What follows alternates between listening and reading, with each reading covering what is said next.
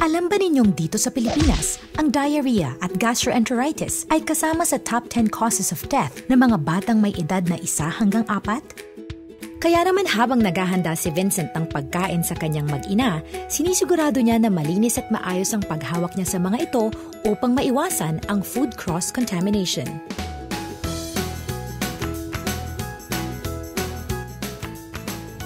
Kapag hindi maayos ang paghawak ng mga pagkain, maaari itong magkaroon ng mga harmful bacteria, parasites, viruses, o chemicals.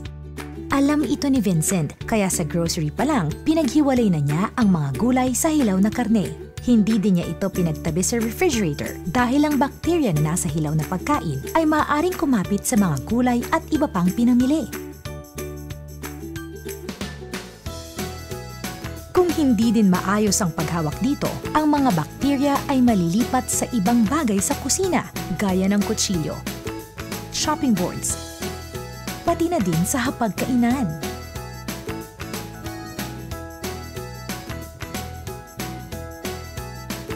Kaya bago magluto, sinigurado niyang malinis ang kanyang mga kamay.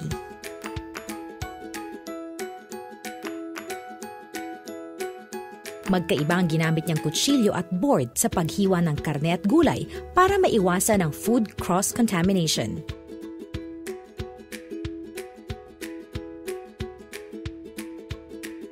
Pagkatapos maghiwa ng karne, naghugas muli si Vincent ng kamay at mga ginamit niya sa paghanda ng pagkain.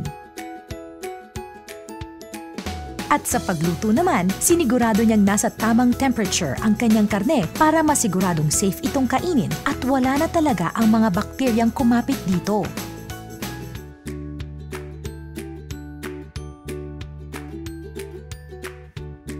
Pagkatapos magluto, nagpalipas muna siya ng 3 minuto bago ito ihain. Sa loob ng 3 minutong iyon, nananatili ang init sa karne at patuloy na pumapatay sa mga natirang bakterya.